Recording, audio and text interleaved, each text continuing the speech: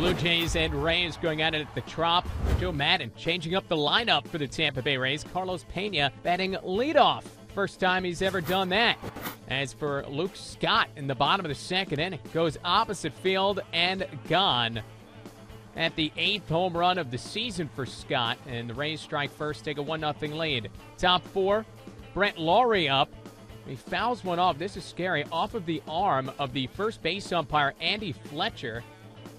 Tried to get out of the way, curled right into him. Fletcher be forced to leave the ball game for a period of time. He returned in the 5th inning.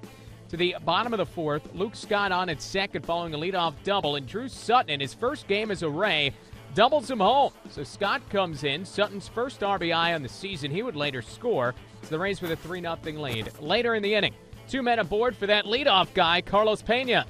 Swing and a high fly ball, deep center field. Rasmus going back at the wall. It's gone to the top of the batter's eye. Carlos Pena with a 3-run home run, and the Rays have busted this one open. It's now 6-0. Wow! WDAE on the call. An estimated distance of 452 feet.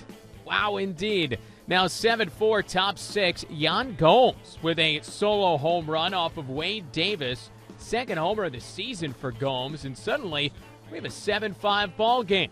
But B.J. Upton responds in the bottom of the 6th. And the 1-1 is launched to left field. Going back is Eric Thames. He turns and looks, and B.J. Upton has homered for the 2nd consecutive night.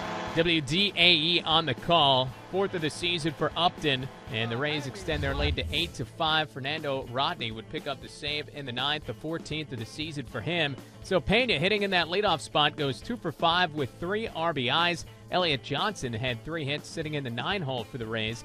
And the pen for Tampa Bay works well. 4 1/3 innings, gives up just 1 run. Wade Davis pitched 2 of those frames to earn his first win.